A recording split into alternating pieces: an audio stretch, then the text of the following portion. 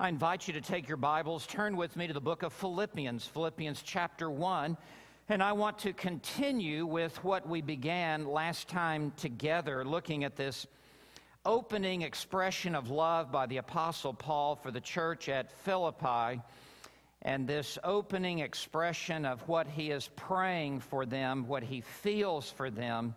Certainly this greatly endeared his heart to them as they had endeared themselves to the Apostle Paul. I want to begin by reading this opening section beginning in verse 3. I want to read through verse 11. I trust you have your Bible and it's open and that you will follow along, that you have a pen in your hand, you'll underline key words, that you'll be ready to jot down an outline, take some notes. You will receive so much more out of this message as you are engaged and as you are interactive with the Word of God and the message that will come from the Scripture this day. Philippians chapter 1, beginning in verse 3, Paul writes, I thank my God in all my remembrance of you, always offering prayer with joy in my every prayer for you all, in view of your participation in the gospel from the first day until now. For I am confident of this very thing, that he who began a good work in you will perfect it until the day of Christ Jesus. For it is only right for me to feel this way about you all, because I have you in my heart, since both in my imprisonment and in the defense and confirmation of the gospel, you all are partakers of grace with me. For God is my witness, how I long for you all with the affection of Christ Jesus.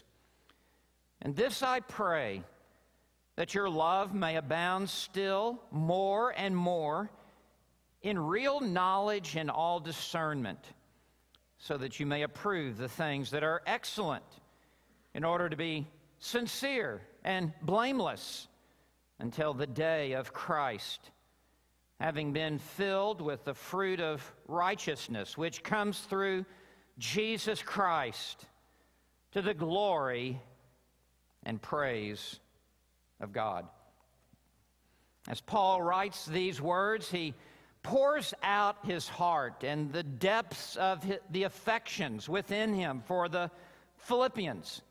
Now, the relationship they enjoy is a unique one because it is the deep love that exists between a founding pastor and the church he helped to establish.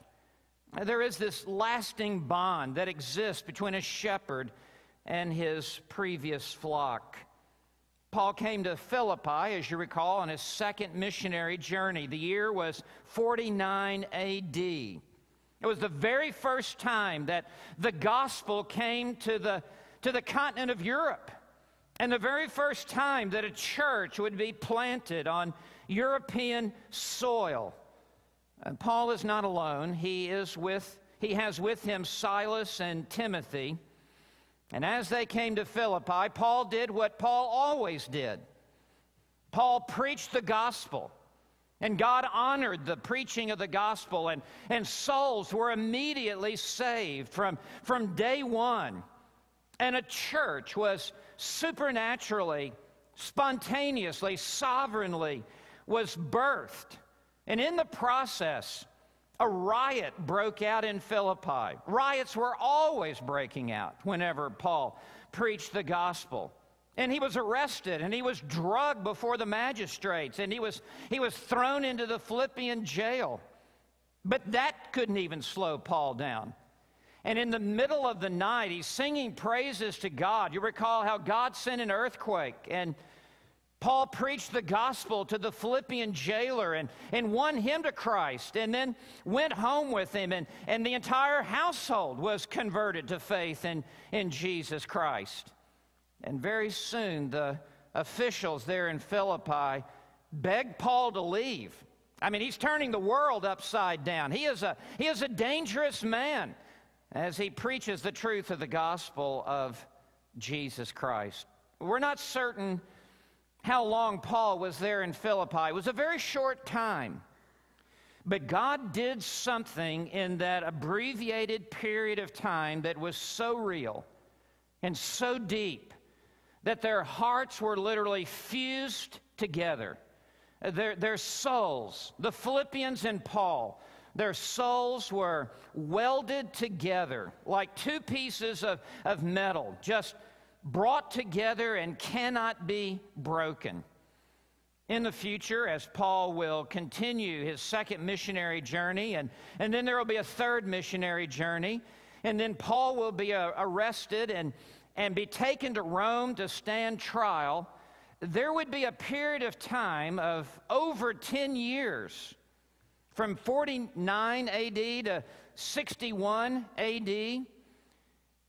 There would be this over a decade, but nothing would diminish in their relationship. In fact, the Philippians felt so connected to Paul that he will say at the end of this letter that you have sent more than one gift to me. They continued to support him as he had need in his life, because as Paul preached the gospel, it was as if they were with Paul wherever he went, preaching the gospel, and they wanted to be a part of what God was doing in his life. As Paul is now in prison in Rome, they have taken up another offering and given it to Epaphroditus and sent him to Rome with it. And as Paul receives this gift, Paul reciprocates by writing the book of Philippians and having it sent back to the church at Philippi. In reality, the book of Philippians has been called a thank you letter, a thank you note, if you will. Paul, one of the few men to be so disciplined to write a thank you letter. And this is what we have in Philippians. And so I want us to pick up our study of this, but suffice to say, what Paul feels for the Philippians, I feel for you. And I thank God for the relationship that he has allowed me to enjoy for over 11 years. And to be able to be a pastor to you and to bring the Word of God to you. And I can only pray that God will allow me to have a long-lasting relationship of affection and love with you on into the future. Let's begin to look now, beginning in verse 3. Verses 3 through 11 is what we call the literary unit. It's the paragraph. It's the unit of thought. And last time we looked at the first 3 verses. Just to simply remind you, I don't want to re-preach it, but what Paul expresses to the Philippians and what he feels for the Philippians. First, a thankful heart in verse 3. I thank my God in all my remembrance of you. He can't get them out of his mind wherever he goes. Though he be separated by hundreds of miles and be on a different part of God's terrain. Nevertheless, he is continually remembering them and rehearsing in his mind how receptive they were to the Word of God and how it was that they were converted and saved. And it causes his heart to just burst forth with thanksgiving to God. This was not a job for Paul. This was a calling for Paul. He was all in, and he lived the ministry. And as people like the Philippians were responsive, they were etched in his mind and deposited in his soul. So he has this thankful heart. And no doubt he can recall in his mind the specifics of that for which he gives thanks. And then second, in verse 4, a joyful spirit, always offering prayer with joy in my every prayer for you all. Paul continues to be an intercessor for them and to stand in the gap and to mention them before God in prayer and to beseech heaven on their behalf. And as he does so, they are not a burden, they are a blessing to him.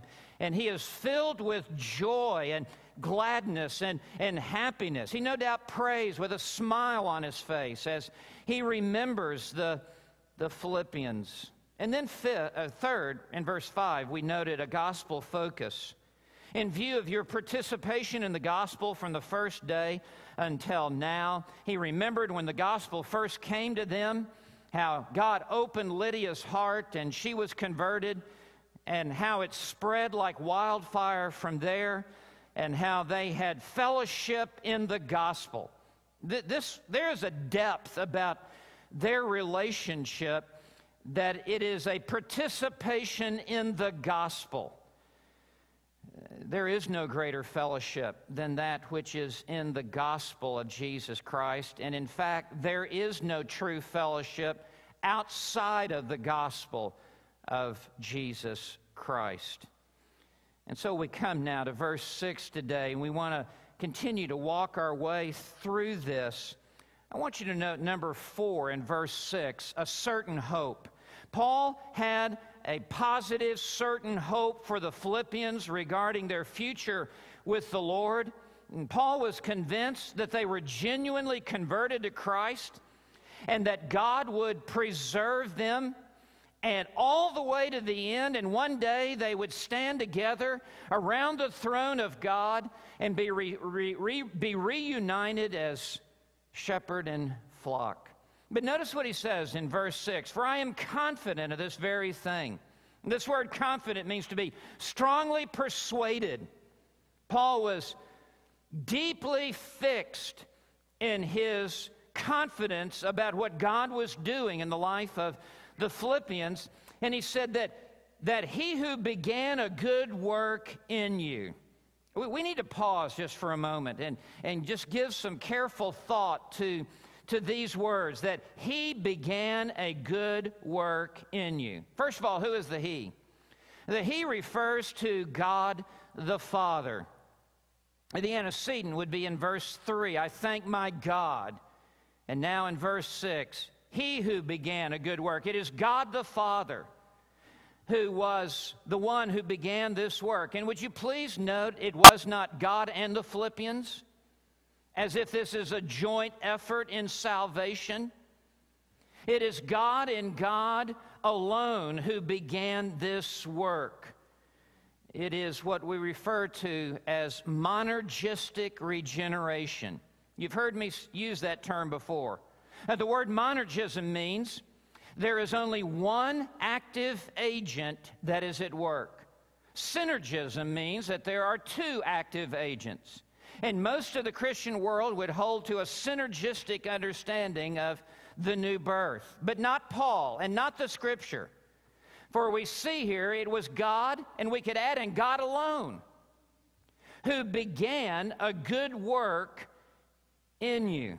This work refers to the new birth. It refers to that time in Acts 16, verse 14, when Paul on the Sabbath went to the riverside, and there were some God-fearing women who had gathered together, who did not know God, but there was a stirring in their heart to worship God, and Paul went and he preached the word of God to them. And the text says God opened their hearts. And the word of God found entrance, and they were wonderfully regenerated by the Spirit of God, and they were birthed into the kingdom of God. Paul calls that here a good work. He who began a good work. It's more than a good work. It is the best work. There is no better work that God ever performs than the miracle of the new birth, whereby He calls and He regenerates lost souls who are spiritually dead in trespasses and sin, and makes them alive in Jesus Christ. This is the work that God began in them. And notice he says in you, that he began a good work in you. It was an inside job that God performed in the depths of their souls, down deep in their inner person. We would say in their heart or in their spirit. It was not a superficial work that lay on the outside or the perimeter of their life. God got through to them. And God did this good work in them, just like He has in you. the preacher, it has been well said, can only bring the Word of God to the ear. God must take it from the ear to the heart. God must bring it all the way home and do what only God can do. And whoever it was that brought the gospel to you, he could only bring it to your ears and no further. But as you reflect back upon your conversion, it was God who brought it from your ear all the way to the depth of your soul and began this new work within you. If any man be in Christ, he is a new creature. The old things have passed away, and behold, new things have come. But not only had God begun this work, Paul was confident that God would perfect it until the day of Christ Jesus. And notice the next words, will perfect it.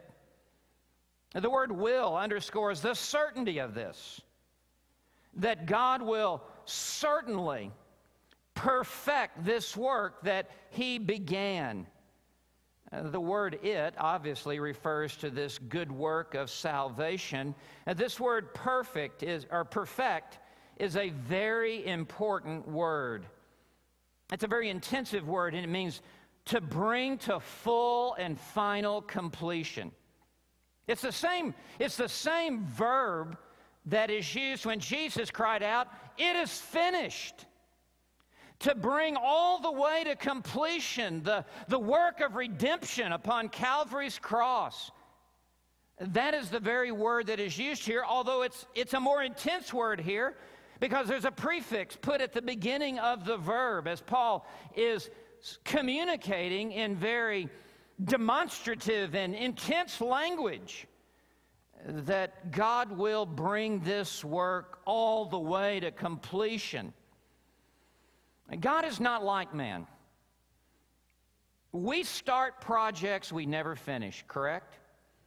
How many diets here? How many workout programs here? How many classes have we signed up for? And we never finish. We have good intentions on the front end. And after a week, after 2 weeks, we just fall by the wayside. I've never seen so many smiles on people's faces as I'm preaching. That is so much like us. We start things and we do not finish them. Occasionally we do. But that's not like God. God finishes what he starts. God is not interrupted. And God does not give up. And God does not allow his projects to go unfinished. And the God who began this work in them, Paul speaks with confidence to encourage them that I know that God is going to perfect this work in you. He says, until the day of Christ Jesus. The day of Christ Jesus is the end of the age. It's the day that Jesus comes back. That's going to be his day. Right now, it's the devil's day. Right now, the God of this age and the prince of this world, under the purview of the sovereignty of God in heaven, is nevertheless reigning in terror here upon the earth. I mean, just look at the newspaper. Just look at cable news. Just look at television anywhere. A blind man could see that this is a sinful and dark generation. And Satan prowls about as a roaring lion, seeking someone to devour. We wrestle not against flesh and blood, but against principalities and powers and spiritual wickedness in the heavenly places. This is the devil's day, my friend. And there are beams of light that come shining into the dark as the gospel is preached and as churches are planted. But we are islands of truth surrounded by oceans of darkness. This is the devil's day. But Christ's day is coming. That is why it is referred to as the day of Christ Jesus. It's when he will take over. It's when the kingdoms of this world shall become the kingdoms of our Lord and of his Christ. And he shall reign forever. And Paul makes much emphasis upon this coming day. Martin Luther said, I have only 2 days on my calendar, today and that day, that coming day of Christ Jesus. And I want to draw to your attention how Paul makes this emphasis, even in this tiny little epistle of mere 4 chapters. Look later in verse 10, in this very same opening expression of his love for the Philippians. In verse 10, he is praying for them that their love will abound more and more. And he says in verse 10, in order for you to be sincere and blameless until the day of Christ. He's always got that future horizon in his sight, when the clouds will open and the Lord himself will descend from heaven with a shout and the trumpet of God and the voice of the archangel, and the dead in Christ will rise first, and we who are alive and remain shall be caught up to meet the Lord in the air. It's as if Paul has one eye on today and one eye on that day, and he won't let go of it.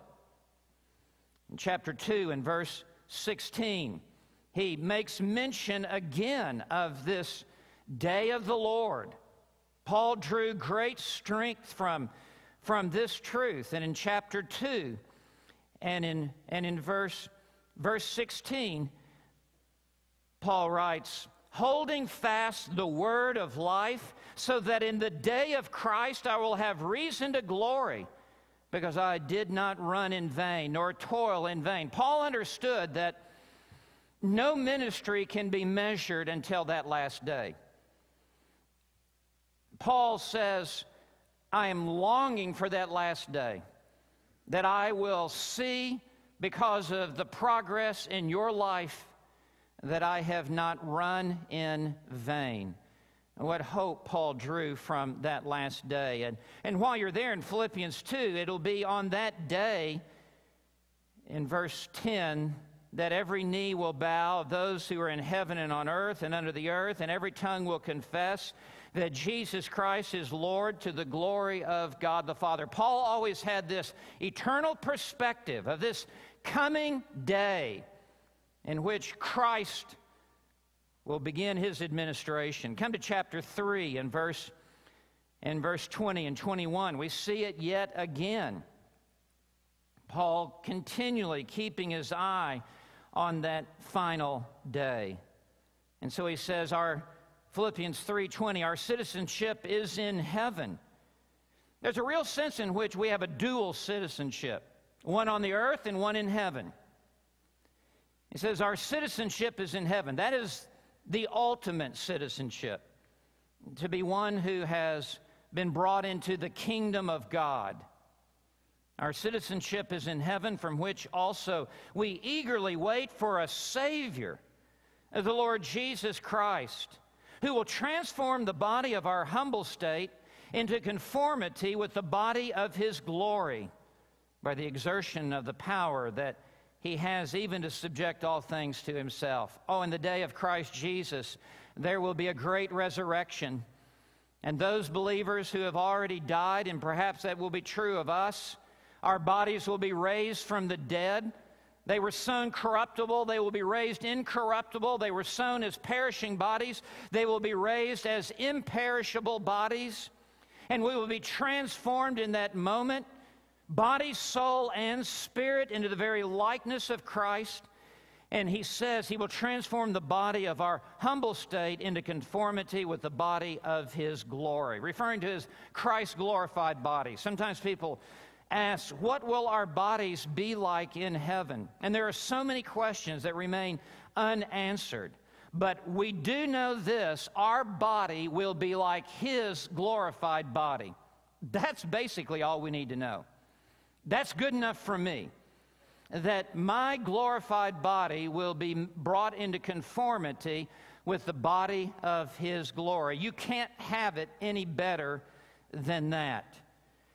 And so, as I've tried to show you here, even in the book of Philippians, Paul has this day of Christ Jesus ever on his mind. So come back to Philippians 1 and verse 6.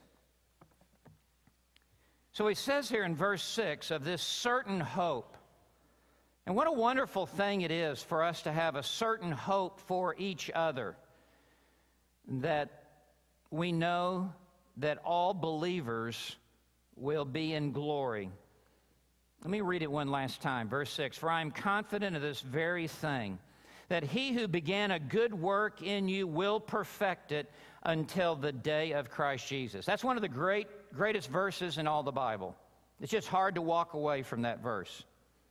James Montgomery Boyce, the great expositor of the last century, writes of this verse, and it's really worth me quoting him. Philippians 1:6 is one of the three greatest verses in the Bible that teach the doctrine of the perseverance of the saints. The doctrine that no one, Boyce writes, whom God has brought to a saving knowledge of Jesus Christ will ever be lost. Close quote. The other two verses, if you want to know what those are, this is the top three on the short list. Boyce says the other two verses are John 10:27 and 28. "My sheep hear my voice, and I know them, and they follow me. I give unto them eternal life, and they shall never perish. Neither shall any man pluck them from my hand, for my Father has given them to me is greater than all, and no one shall pluck them from his hand." That's just a slam dunk text. It's a closed case. I've said before, anyone who thinks you can fall from grace and lose your salvation is reading their Bible upside down, backwards, in a dark room with blinders over their eyes. It's just impossible to come to any other position. I've said before, we're not just dogmatic, we're bulldogmatic about this.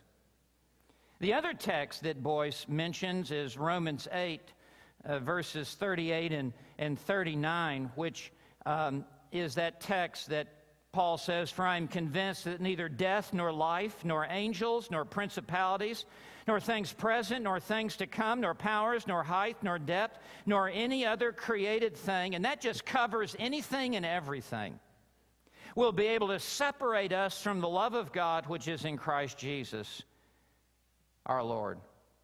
What confidence we should have that our soul is glory bound, and that none of us who are true believers today in Christ will ever fail to reach the eternal state of final glorification.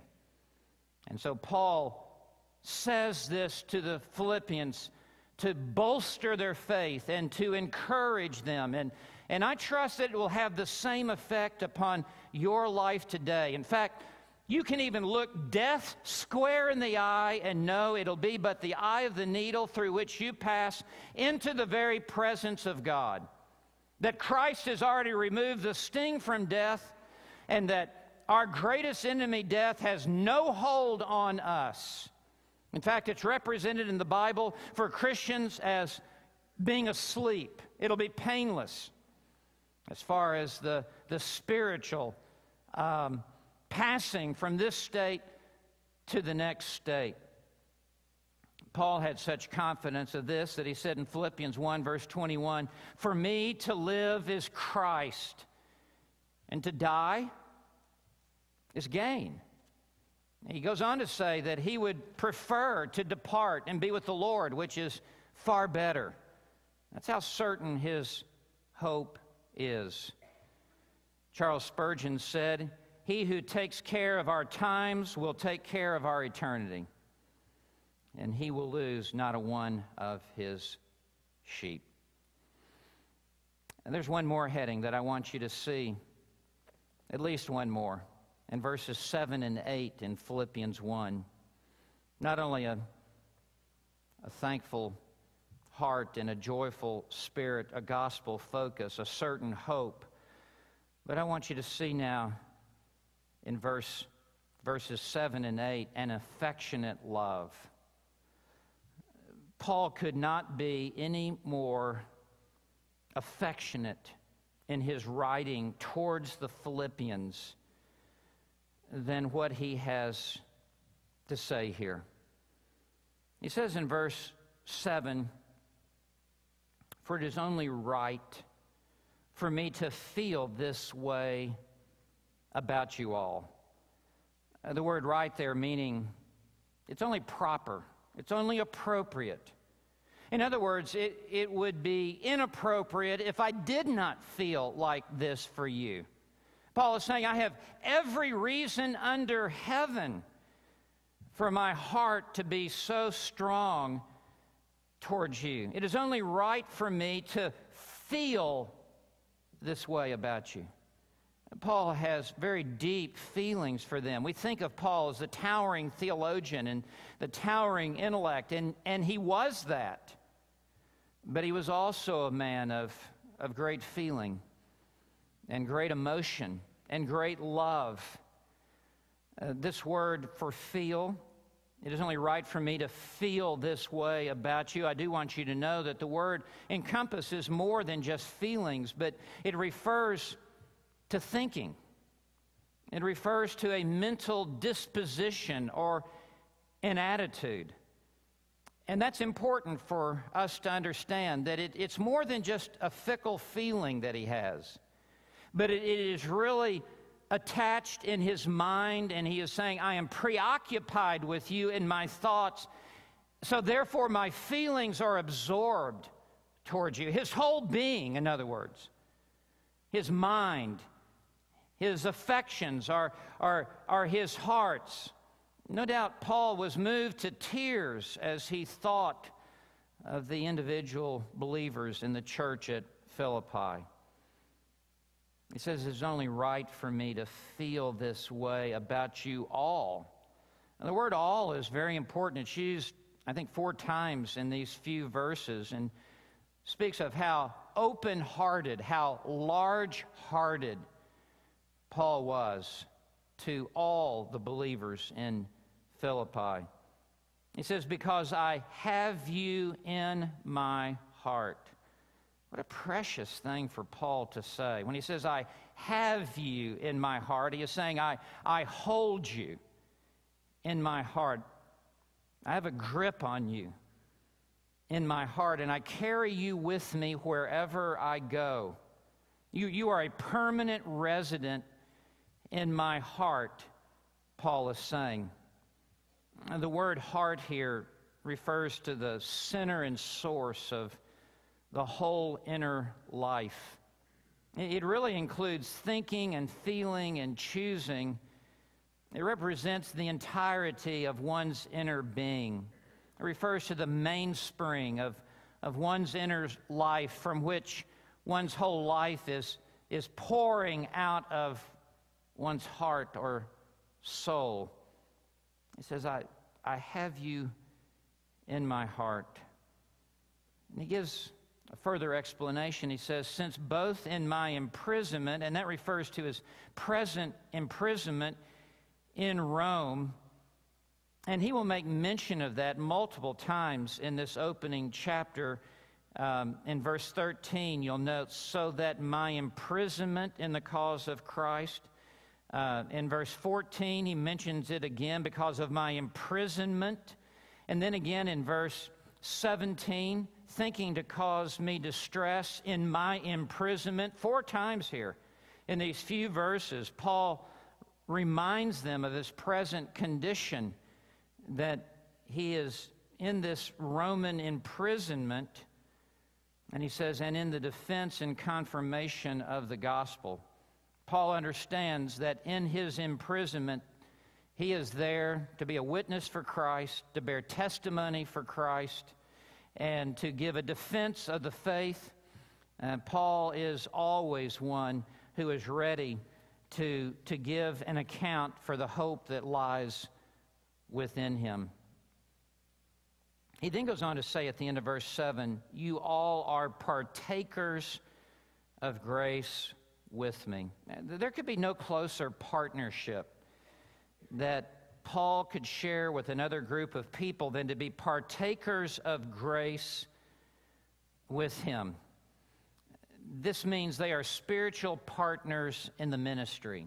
It's like a joint business project that they all have made an investment together of their lives in the gospel, and they are joint partners together in the grace of God. This word partakers is the very same word that was used earlier in verse 5 for participation in the gospel, koinonia, and it's the very same word that is used elsewhere in the New Testament for fellowship.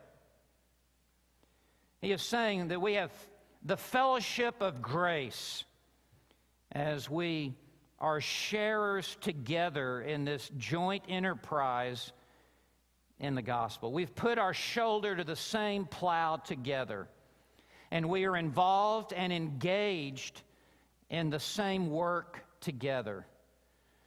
And that's what he is saying. And in this fellowship, in this partnership that he speaks of at the end of verse 7, Paul's investment is the preaching of the gospel. Paul's investment is the teaching of the Word of God. And Paul has made many deposits into this business account. And for the Philippians, their investment is prayer. Their investment is the repeated financial gifts that they have given to Paul so that he can continue preaching. And commentators also tell us that this joint partnership together includes suffering for the gospel as well. And he will go on to say in verse 29 of this first chapter, "For to you it has been granted for Christ's sake, not only to believe in him, but also to suffer for his sake." And that too is a part of fellowship in the gospel. Not just that we believe the same thing, but that we pay a price to believe the same thing. That we all hold these common convictions together, and that we all, to different degrees, pay a price for what it is that we believe together. I believe that that is very true of this church. We hold common convictions together in the Word of God, I think, very uniquely. But we also have paid a price for what it is that we believe in the gospel.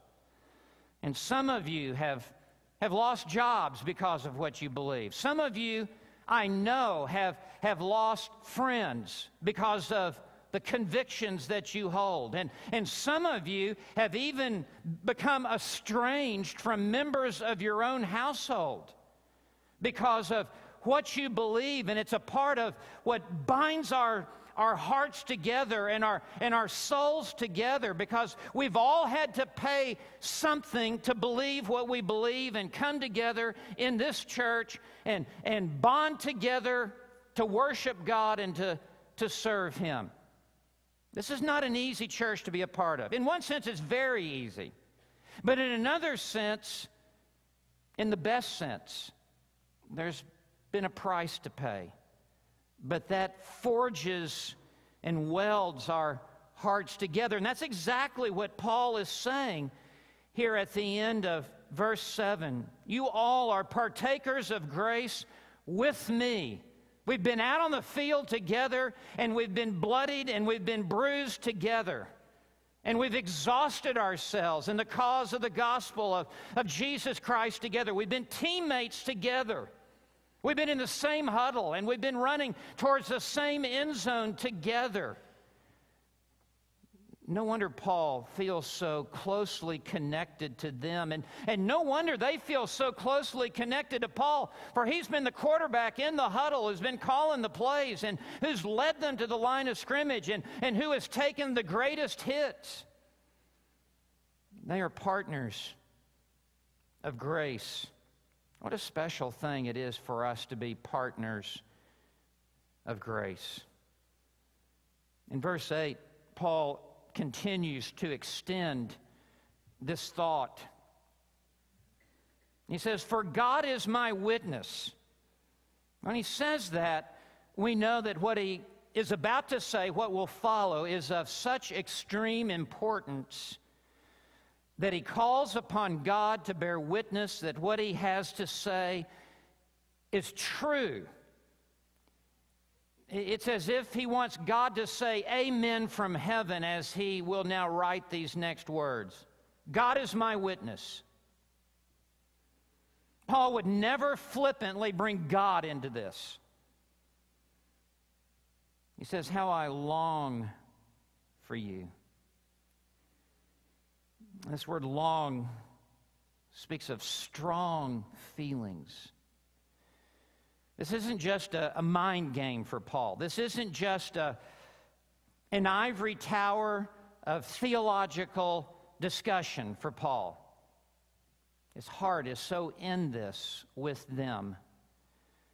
He says, I long for you. I long to see you. I long to be with you.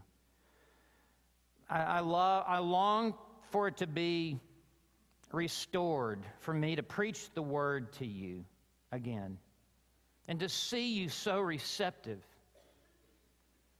He says, I long for you all with the affection of Christ Jesus. This word affection is the strongest word that Paul could use. Literally, this word affection refers to one's intestines,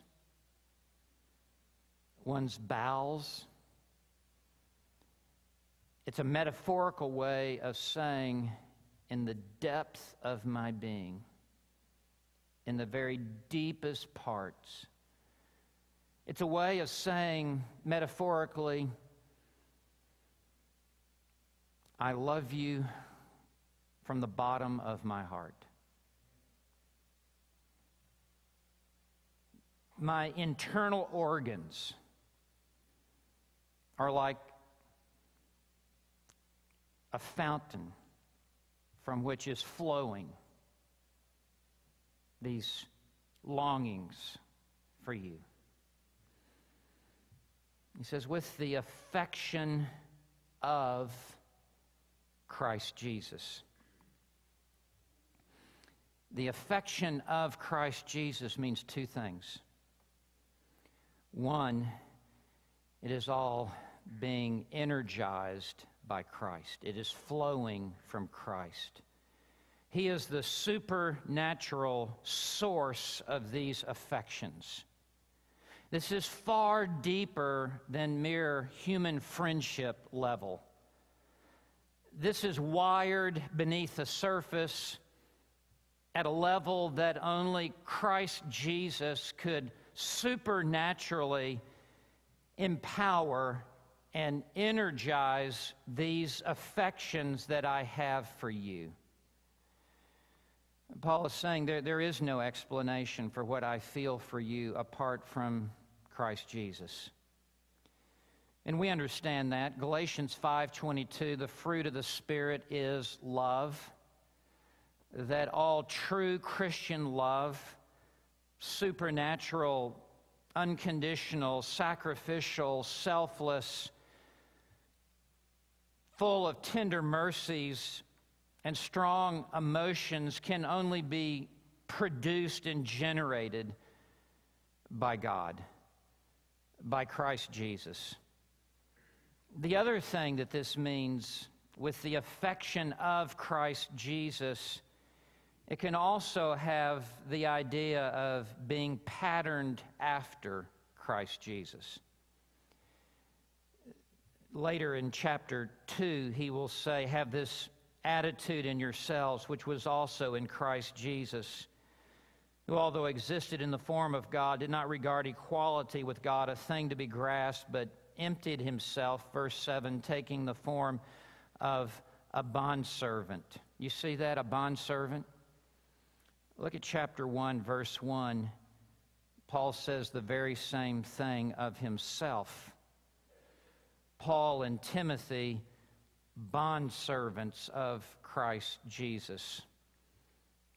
Paul has loved the Philippians just like Christ has loved the Philippians, in the sense of humbling himself before them to serve their best interests and to minister to them and to selflessly give himself as only a bond servant knows to do. That's the other idea here with the affections of the affection of Christ Jesus. What a remarkable thing this is that Paul says.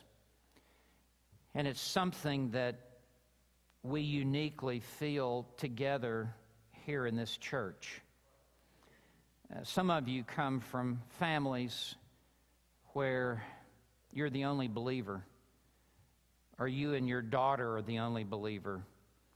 Some of you come from homes where your spouse is not a believer.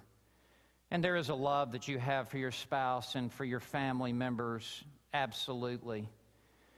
But there is a supernatural depth that occurs within the circle of Christian fellowship that far exceeds biological connections and even marital connections.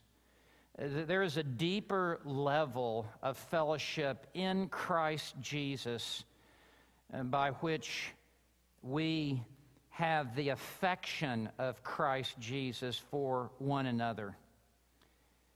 That is what Paul is saying to the Philippians. And no doubt, as he preached the gospel, there were no Christians in Philippi before he arrived. And whoever was converted and came in the church, they left behind unsaved family members and unsaved work associates. And as they came together to establish this church, there was a supernatural depth. It does not diminish the other. In fact, it enhances their other relationships in their families because they now have the supernatural love of God within them. But the fact is, what Paul is expressing here is, I think, what we have come to experience one with another, to have one another in our hearts and to have the affection of Christ Jesus and to feel, as he says, for one another. What a wonderful thing it is to be in a church like this with genuine Christians. For the most part, nobody shows up here for social prestige. Nobody shows up here to show off their car in the parking lot. Nobody shows up here to make business contacts. The only reason people come here is because of a common commitment to the Lordship of Jesus Christ. And to sit under an hour-long sermon again and again and again, and that would be a short one, and to hear scripture reading of 45 verses from Psalm 105, and then to sing old hymns written by dead men. You have to be committed to the Lord Jesus Christ to come to a church like this. We don't have a bowling alley. We don't have an executive membership to join this church. There's no over-the-top benefit to be here apart from being connected in Christ with other believers and to share in common the Lord Jesus Christ and the Word of God. And we come from such a diversity of backgrounds.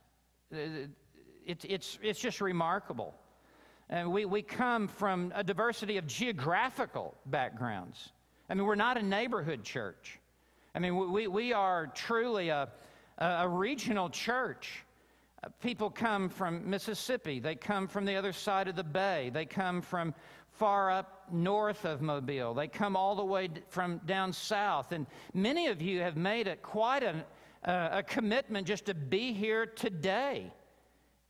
That is because you recognize in this church something of what Paul says here about his relationship to the Philippians, that there is a depth of participation in the gospel.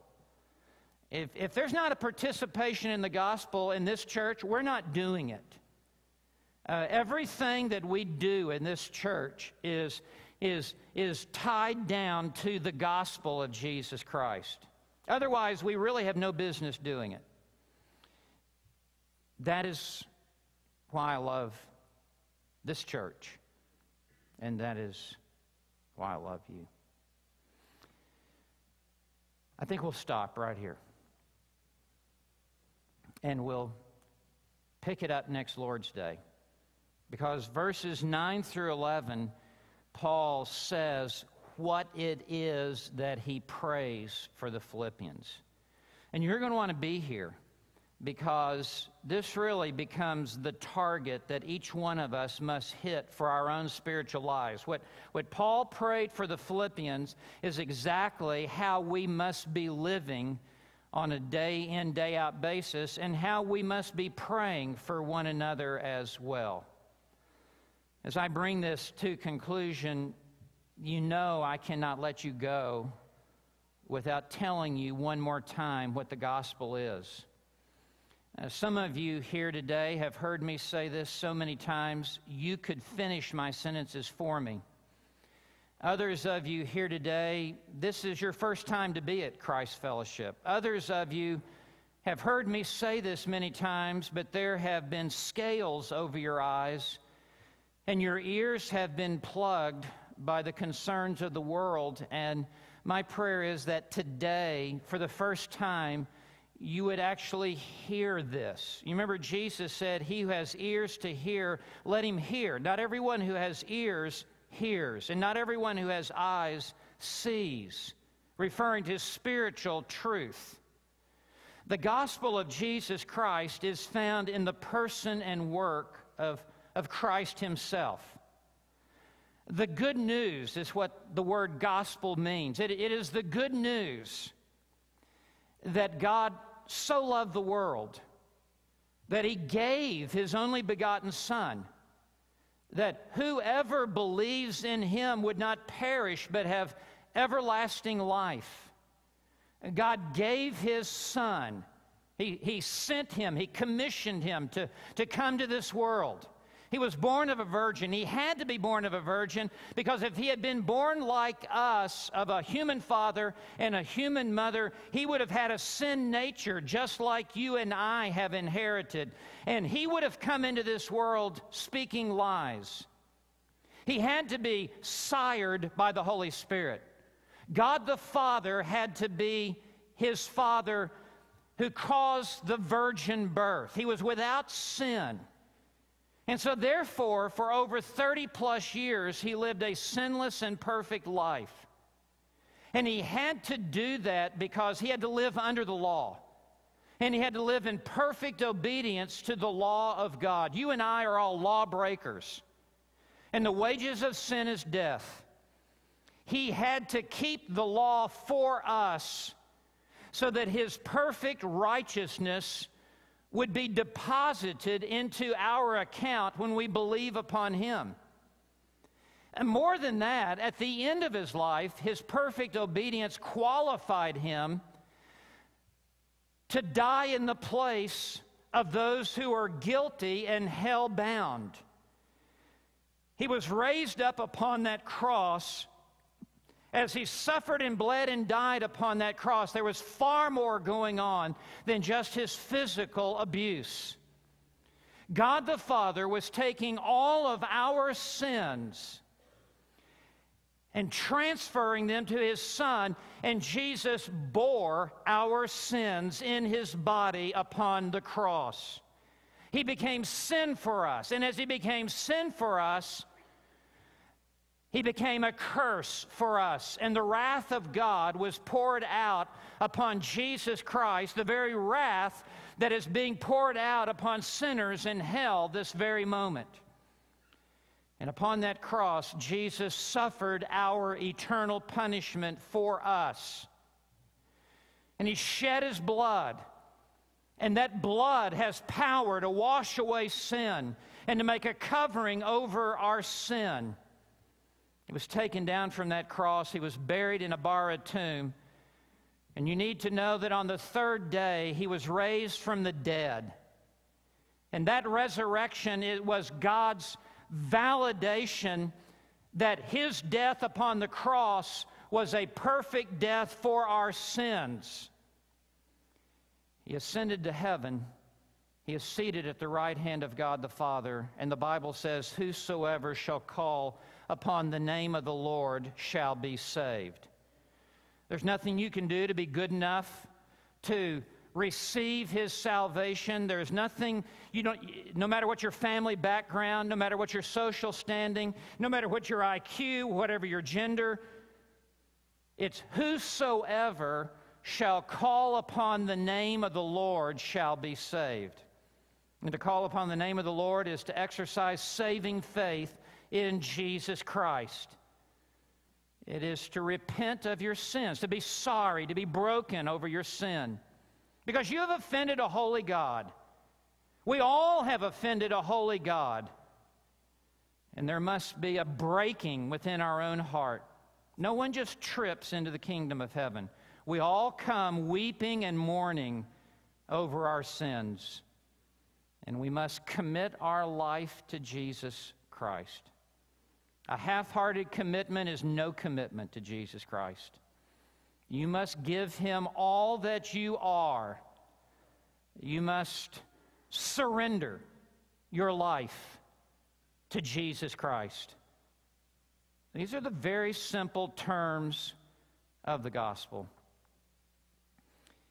But you must actually call upon His name. You must, as a choice of your will, give yourself to this Savior. He has come to seek and to save that which is lost. He's come not for the righteous, but for the unrighteous. He is the friend of sinners. And if you will come to Him as a sinner and confess your sin, tell Him how you have ruined your life with sin. It is for just such sinners that He came into this world. He will receive you. He will forgive you. He will give you a new life. He will give you a new home in heaven. He will place you in His spiritual family. You will become a citizen in His kingdom. And He will clothe you with His perfect righteousness. And He will put His Holy Spirit inside of you. He will reconcile you to God. And the enmity and the warfare with God will be over. And you will become a friend of God and have full acceptance with God in heaven. And when you die, you will go immediately into the very presence of God forever. Now, if you do not believe this, I just have to tell you this. You're going to burn in hell forever. And you deserve to burn in hell forever. Because you're such a rebel. And you're so lawless. And you have trampled underfoot the precious blood of Jesus Christ. And you have insulted the Spirit of grace. If you do not receive Christ after hearing this, hell cannot be hot enough for you, as you have trifled with God's holy Son. This isn't an invitation to go to lunch. This is an invitation to come to Christ. And it cost Christ His own life's blood for your salvation. So if you've never believed upon Christ, I pray this moment God in heaven would give you eyes to see and ears to hear that which you've never seen and heard before. And before this service is over in your own heart, you would call out to Him and say, God, have mercy upon me, the sinner.